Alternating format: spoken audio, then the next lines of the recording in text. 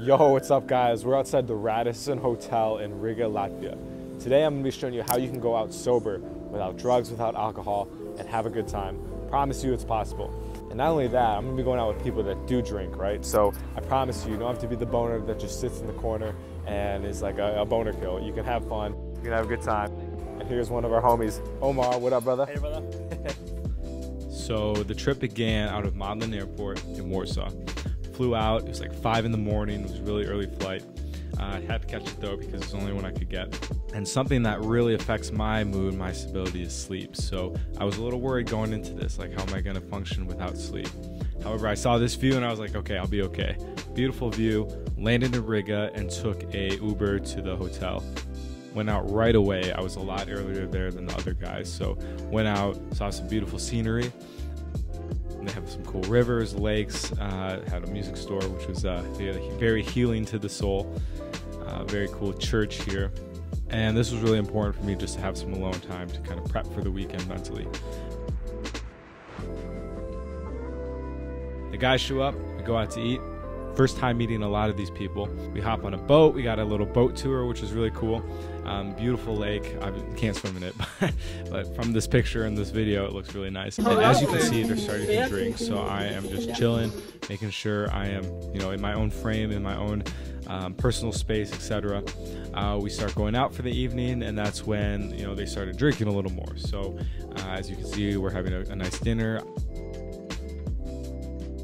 We went out to this crazy nightclub, and thank God there was music so I could just vibe and chill. I didn't need to drink. There's this pressure that, I'm out, I have to have a drink, so I have to smoke, whatever.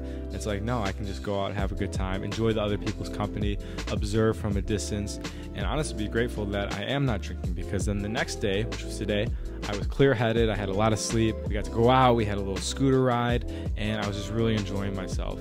I didn't have a hangover, which was good. Although some of these guys did, to be honest, they are...